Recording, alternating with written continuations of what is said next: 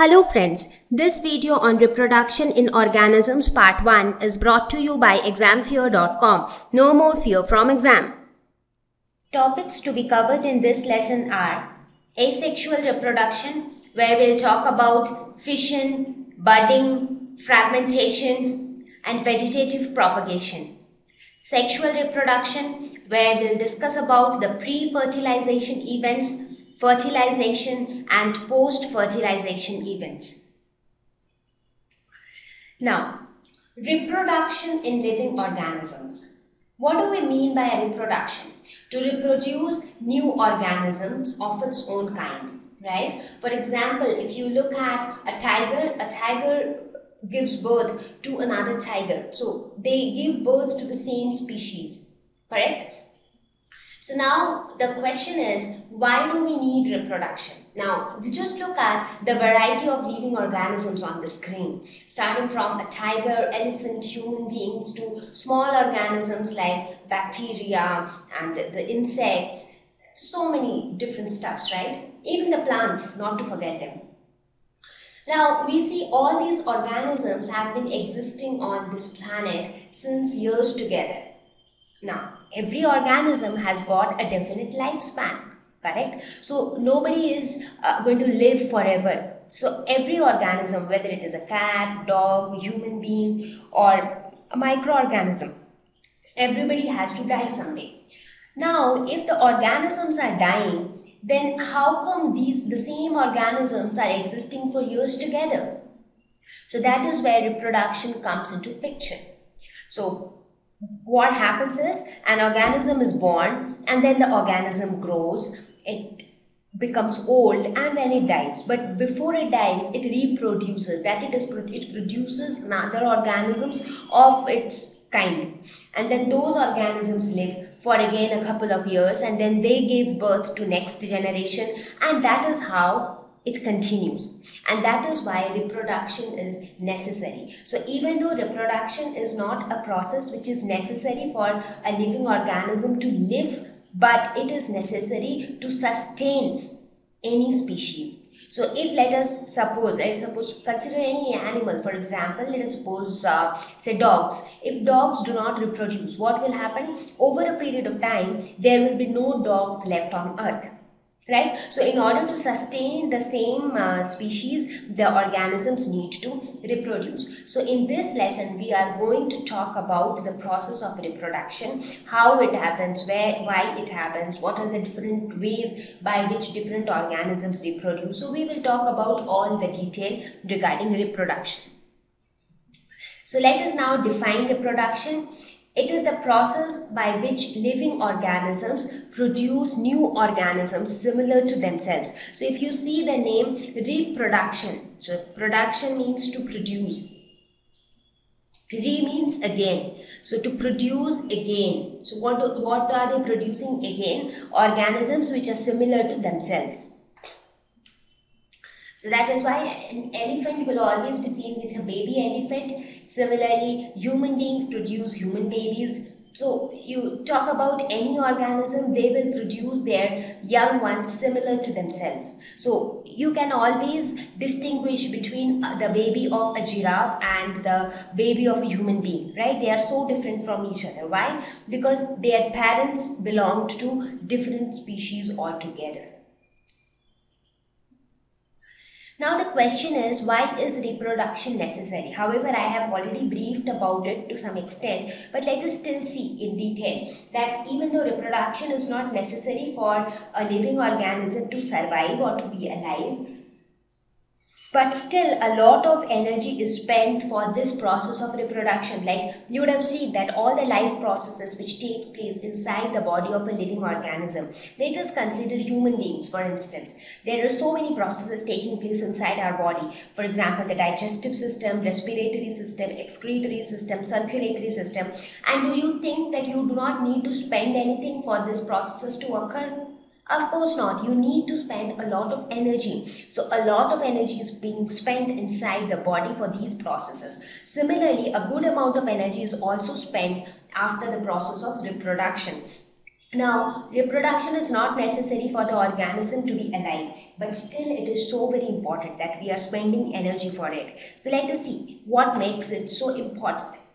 It retains a particular species of living organisms. As I said, that if a particular species stops reproducing, then after a certain time, that entire species will become extinct. So let us take example of human beings. Now, if no new babies are born, so if there is no reproduction taking place in human beings, what will happen? All the existing human beings will die someday or the other, because right now, let us suppose whichever number of human, doesn't matter whether millions and millions of human beings are present on this earth, but all of them will have to die someday, because the average lifespan of human beings are around 60 to 70 years, right? So some of us, some of our grandparents are maybe 70 to 80 years old. Some of the young kids are maybe 1 to 2 years old. Some of us are maybe 20, 30 years old. So that way is everybody is aged differently, but over a period of time, all of them would die. Now, since there are no more new babies born, so what will happen after that period of time? There will be no human beings at all. So human beings will become extinct. So that is one important thing why reproduction is necessary, so that it can retain a species over years after years.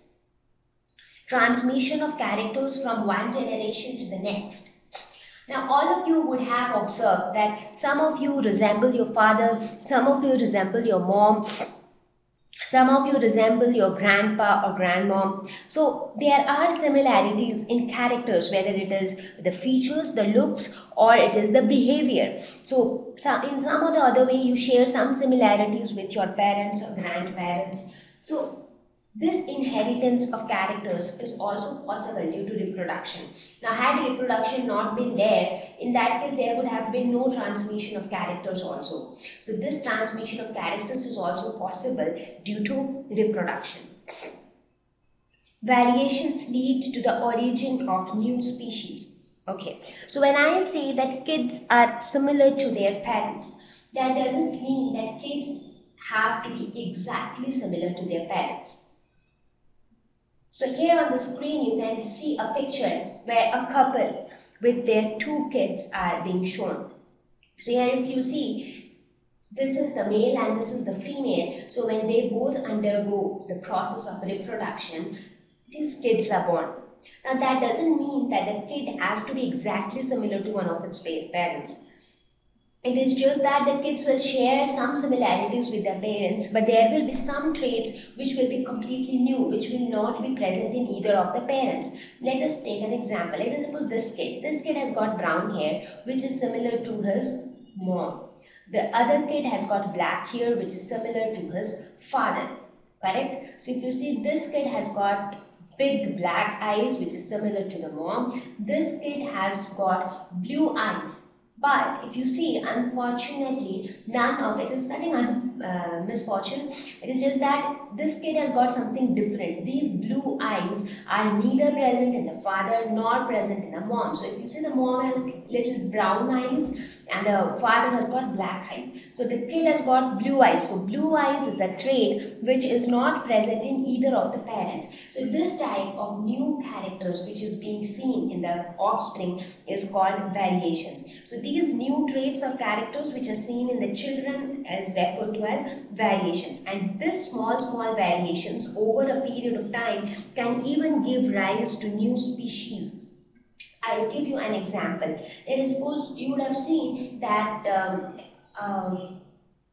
the dogs which you see not only on the streets but also as pets. So there are many varieties of dogs that you can see, right? Not all of them look similar. Some of them have a lot of fur, some of them have very less fur, and there are so many varieties. If you see, some of them have been shown in this picture. Do you think all of them look similar?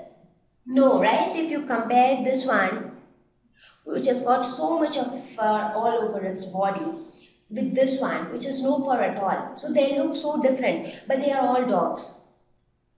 So How is it different? Now, these differences arise from small variations. So now in this example also, when this guy will get married and this guy will give birth, this guy along with his wife, when they will give birth to their children, maybe some of them might have blue eyes. So the blue eyes that time will not be a variation, it will just be an inherited trait. So these variations over a period of time can actually give rise to new varieties, can actually give rise to new species. Thus, variation is very important, and variation exists due to the process of reproduction. Now, there might be many questions in your mind that how inheritance occurs or how variation occurs.